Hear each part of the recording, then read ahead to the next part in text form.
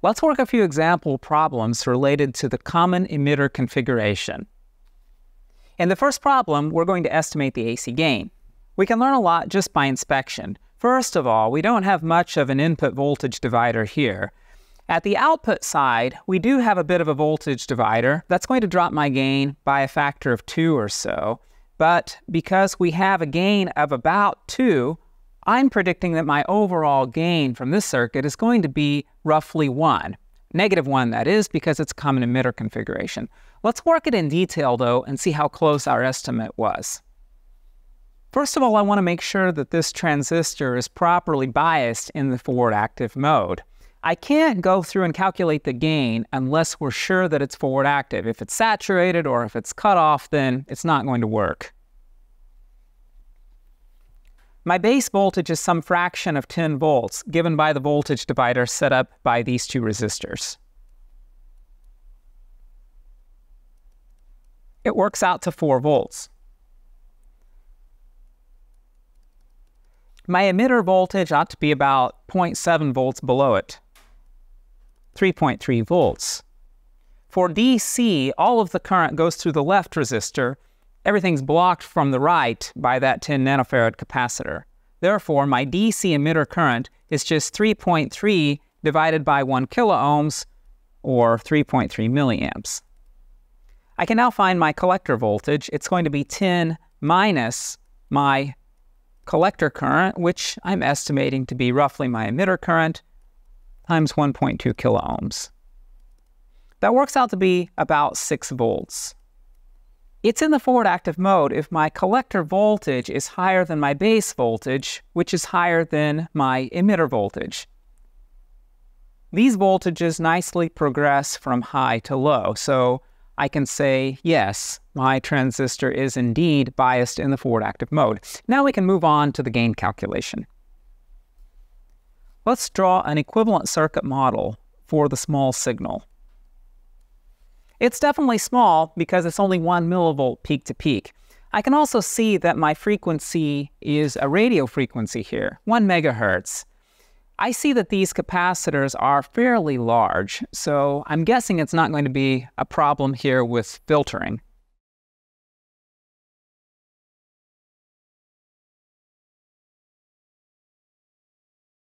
We're going to have some input impedance looking into that amplifier. I'll label it R sub n. We're going to have some voltage gain. I'm going to label it A for the moment. I'll label the output impedance R sub out. And then finally we have our load. What's R sub n? Well, we've got the 12 kiloohm resistor going up to an AC ground. We have the 8 kiloohm resistor going down to a ground. I could probably stop right there, but I'll go ahead and use impedance reflection to get this branch going into the base of the transistor. We know that we've got a little emitter resistance R sub E, but that's typically only a few ohms, so it's not going to matter when I compare it to these larger resistors that are in series with it. I'm just going to forget about it here. The only thing that's left are these two resistors, the 1 kiloohm and 1 kiloohm resistors. If I plug in beta equals 100 as a good estimate, then I come up with 4.38 kiloohms for my input impedance. The voltage gain here should be the resistance connected to my collector divided by the resistances connected to my emitter. There's a negative sign here because it's a common emitter configuration, and that's inverting. Down here in the denominator, we just have 1K in parallel with 1K. This works out to -2.4. Our output impedance here is just 1.2 kiloohms. We have everything we need in order to calculate the gain. We first have our input voltage divider. Then we have our gain segment. And then we have our output voltage divider. When we plug in all of the numbers, we find that the gain is approximately -1.07. I said earlier that by inspection I expected it to be roughly -1. It was accurate here. Let's try another example. As before, let's start off by verifying that the transistor is properly biased in the forward active mode. My base voltage should be halfway down from 9 volts. It's an even voltage divider through those two 10 kilo ohm resistors. My emitter voltage is just 0.7 volts below that.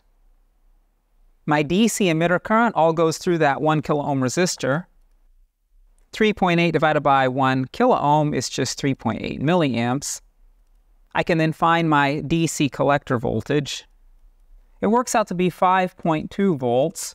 The collector is higher than the base, and the base is higher than the emitter. The transistor is in the forward active mode. Because the emitter here is given an AC short through this large 10 microfarad capacitor, I'm going to need to know what little R sub E is here. It's estimated by taking 26 divided by my emitter current, expressed in milliamps. Here, that's 6.8 ohms. My emitter resistance looking in is 10 kilo ohms, in parallel with 10 kilo ohms, in parallel with my emitter resistance reflected over to my base. That's a pretty small number relative to 10 kilo ohms. So in this problem, using impedance reflection really makes a difference.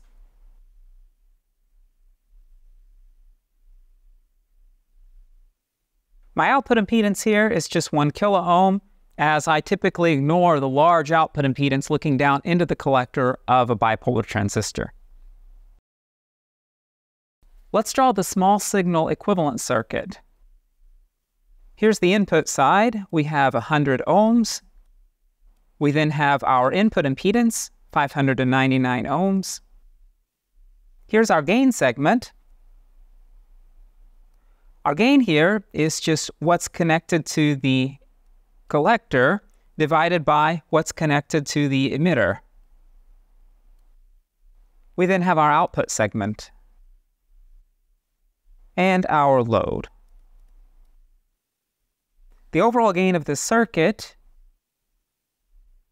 is given by our input segment times our AC gain times the voltage divider at the output segment.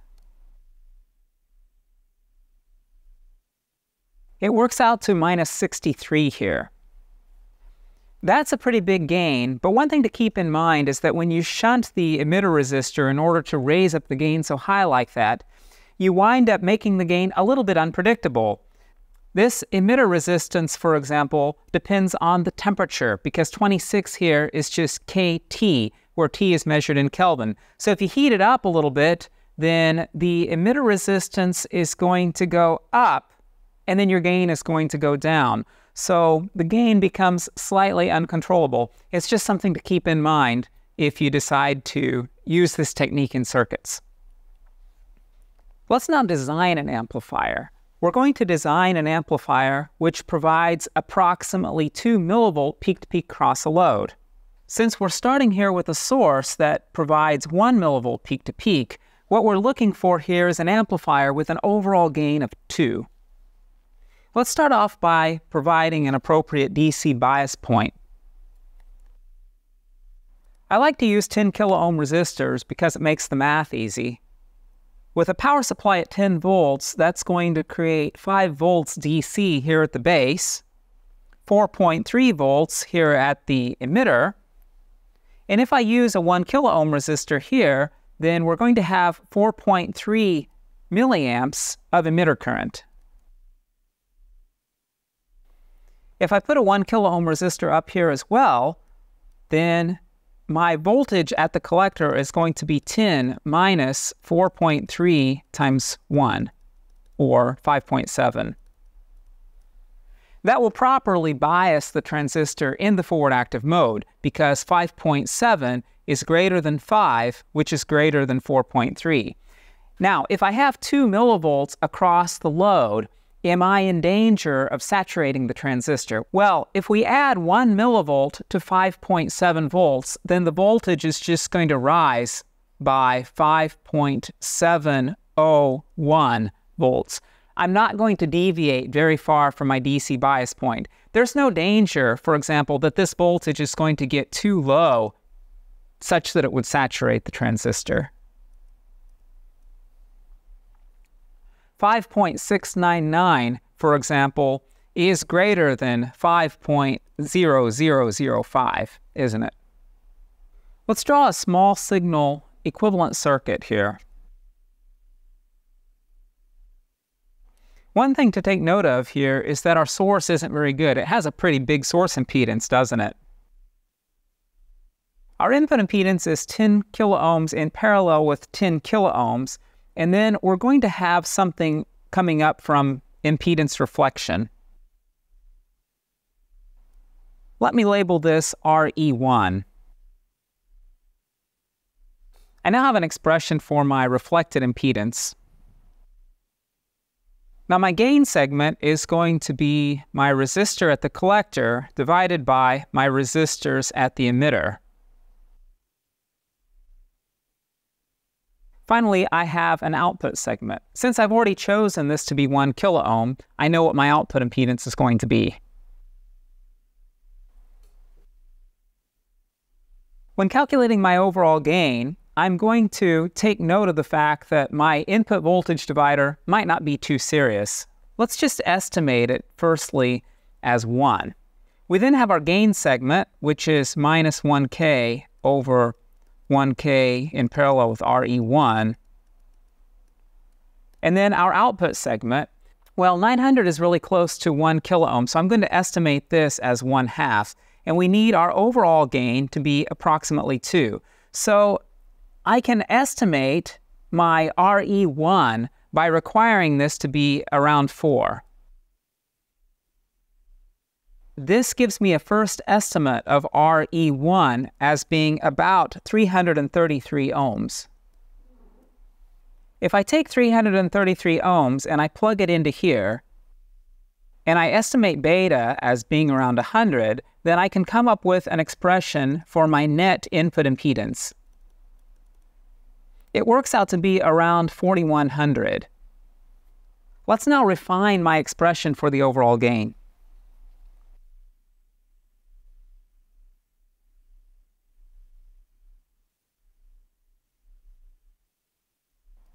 I'm going to make RE1 a variable again. And instead of using 1/2, I'm going to use a more proper expression here at the output side. We need that to equal 2, so I can now find a better value or a better estimate for my necessary RE1. If I solve this expression for RE1, given that it's the only variable left, I wind up with 235 ohms. I could iterate a few times in order to find a good estimate for RE1, but I'm going to stop right here. The actual gain winds up being 1.9. It turns out that if you choose an RE1 of 220 ohms, then it works out to exactly 2. But these are just estimates, and normally when you're designing an amplifier, you should always over-design in the first place. You should make the gain a little bit more than what you would ever need in the circuit. I'm now going to choose my capacitor values. I'm going to take note here that it's a 1 megahertz signal. That's in the radio range. So if I choose capacitors that are in the nanofarad range, then usually these are safe choices. I'm going to pick 1 nanofarad here, 10 nanofarads here, because 900 is smaller than my input impedance on this side. And then I'm also going to pick 10 nanofarads down here. My smallest R is down here. You see, this is 235 ohms, but my load here is 900 ohms. If I check the corner frequency of this branch, then as long as it's safe, then the 10 nanofarad choice will also be safe here.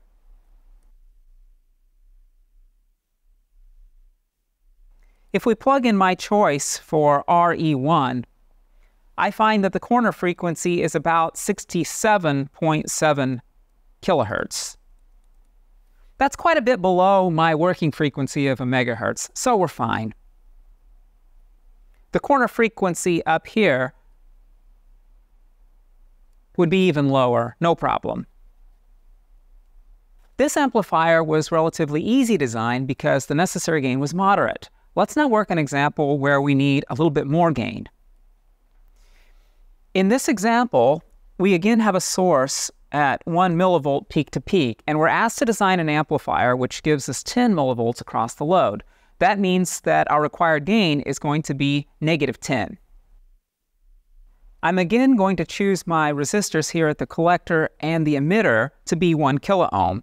It's a reasonable choice because 1 kiloohm is not very large relative to my load resistor.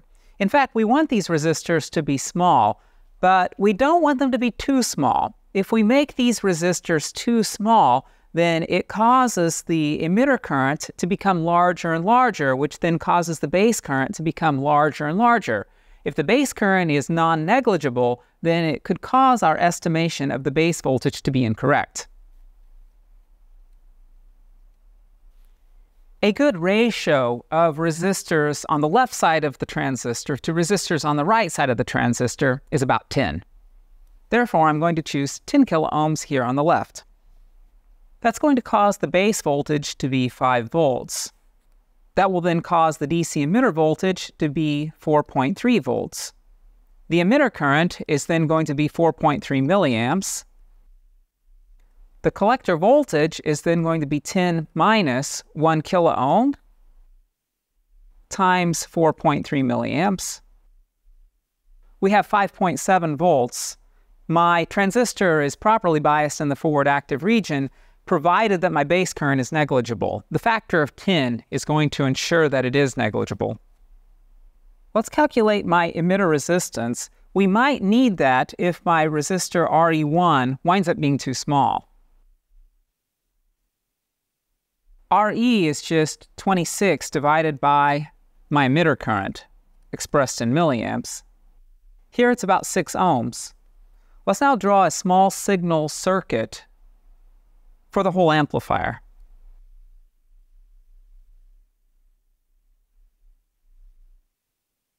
Now we have 10 kiloohms in parallel with 10 kiloohms, so that's going to be 5 kiloohms. And then we've got one more branch going into the base. We'll use impedance reflection in order to find it. It's going to be beta times RE plus this branch in parallel with this branch.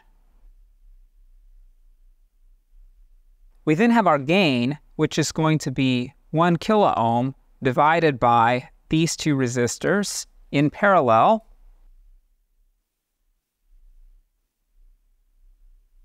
I could add little RE to it down here too, but I'm going to skip it for now, otherwise the equations are going to get really complicated. Let's continue with our output side here. Let's now write a full expression for our gain. We have a voltage divider here at the input side.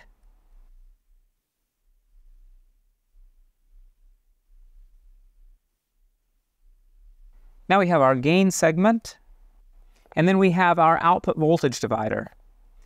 All that needs to equal -10, and the only variable in there is RE1.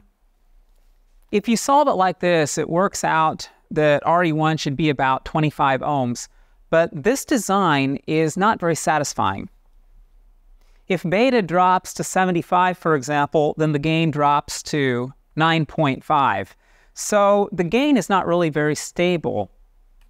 If you heat it up by 100 degrees, then RE changes, and the gain also changes by a similar amount. Nonetheless, we can still squeeze a gain of 10 out of a single transistor. If our emitter resistor RE1 goes all the way to 0, though, the gain here is still only 27. So it's going to be hard, for example, if we want a gain of like 50 or 100 out of a single transistor, given our restrictions that are brought about by the source impedance and the load impedance. Let's now choose our capacitors.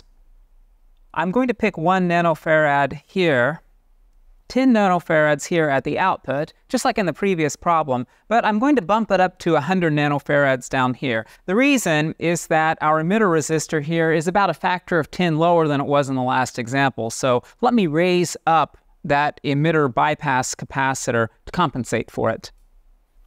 Now in this example, we're supposed to design an amplifier that gives us 50 millivolts across a 900 ohm load. So the load is the same as it was in the previous examples. Our source impedance at 1 kilo ohm is also the same as in the previous examples. We're going to have a problem, however, designing an amplifier that gives us this high of a gain. We're going to have to use a two-stage amplifier. This is going to be my strategy here. I'm going to start off with a common collector amplifier. That will give me a high input impedance and a small output impedance. That will be perfect for driving a common emitter amplifier, which can give me high gain. Let's go ahead and draw it out. We're going to start with the source and the source impedance, which were given in the problem. We're then going to require an input coupling capacitor, followed by our common collector stage.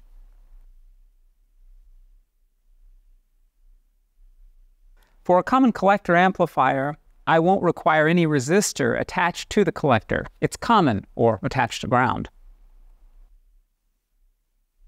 This should provide a good buffer. We'll need a coupling capacitor so we can properly bias the common emitter amplifier at the next stage.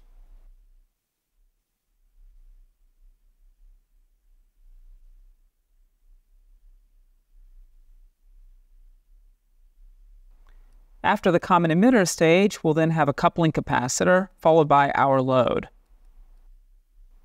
Let's choose 10 nanofarad capacitors for the coupling ones. Let's choose 1 microfarad for the emitter bypass capacitor, though. From the previous problems, I'm reasonably sure they're going to be just fine. Now, the whole point of having a common collector amplifier here attached to the input is to give it a high input impedance. So let's make sure that we actually have a high input impedance. I'm going to put big resistors here. Let's use 100 kilo ohms. Remember, though, that we need about a factor of 10 difference from the right and the left side of these transistor circuits. So that's going to mean that we need about 10 kilo ohms here on the right. That's fine because the output impedance of a common collector amplifier is typically low enough to ignore. In other words, I've just created a buffer so that my Rin is high enough to neglect and my Rout is low enough to neglect. Let's now choose a common emitter configuration similar to what we did in the previous example. 10 kilo ohms on the left and 1 kilo ohms on the right. Let's label this RE1, and that's what we're going to have to find here. We're going to have an input divider here created by the 1 kilo ohm resistor and the 50 kilo ohm resistors here, but it's going to be so close to 1 that I'm going to neglect it. That means that my overall gain is going to be given by the gain of the common emitter amplifier and the output impedance. The gain of the common emitter amplifier is given by this resistance divided by these two in parallel. The output voltage divider is just our load resistor divided by our load resistor plus the output impedance. We want this to be minus 50. If we solve this for RE1, then the solution is that RE1 should be approximately 9 ohms. The problem with this calculation is that RE1 ended up being kind of small, similar in fact to our little Re, or the emitter resistance of all these transistors. So we're going to have a bit of a problem. The gain is probably not going to be quite as high as what we expected. We better include this Re in our calculation of the gain, shouldn't we? We can estimate this as being about 6 ohms if we work through the DC problem. A refined expression for the overall gain would have to include this. Let's go ahead and rewrite our expression for the gain and again solve for RE1. We just calculated that the emitter resistor RE1 should be about 3 ohms. That would solve all of the constraints of the problem itself and give us the required gain, but it's not very satisfying, is it? The gain is going to depend on the temperature, and it seems very close to little r sub e, so the gain may not be even very accurate. I went ahead and simulated this circuit, and I found out that the gain is going to be around 45 with everything that I chose. If we drop RE1 to 2 ohms, then it gives a gain of 50. But again, it's not very satisfying, is it? If the gain of the entire circuit changes from the design value when you change a 1 resistor by a single ohm. Not very good, right? How can we do even better? I want to remind you now of how we can use op-amps to make amplifiers. I'm going to show one op-amp configuration in particular.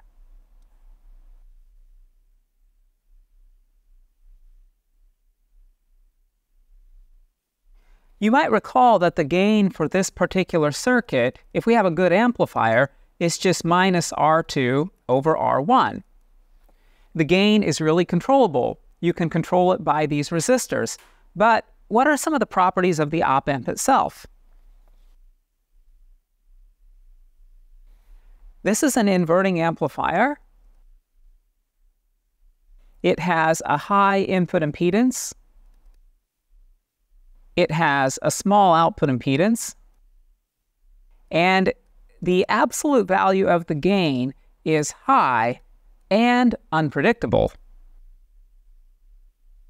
Does that remind you of any circuit that we've just worked on? In the last example, we also had a high but unpredictable gain in an inverting amplifier. You see, what's inside the dotted lines here doesn't have to be an op-amp. It can be any amplifier, provided it has reasonably good properties. This technique of wrapping resistors from input to output is called negative feedback, and it provides a way to stabilize the gain of any kind of amplifier that has high but unpredictable gain. Effectively, it lowers the effective gain. It sacrifices some of the gain, in other words, in order to improve stability. You can use that for all of these transistor circuits as well. For example, I could replace the op-amp with a 3-stage amplifier using transistors. I could have a common collector stage. That'll give me a good high input impedance. I could follow it by a common emitter stage. I could completely shunt the emitter resistor to give it as high a gain as possible. I could then follow it up with another common collector stage in order to provide a nice low output impedance. These 3 transistor stages together would probably meet all of the conditions that I've set out to meet. They provide an op-amp replacement, so to speak. You could then wrap resistors R1 and R2 around these circuits in order to control the gain. That's using a technique of negative feedback, and I've just introduced it to you. Hopefully now you've understood how it's possible to design any kind of gain from transistor circuits.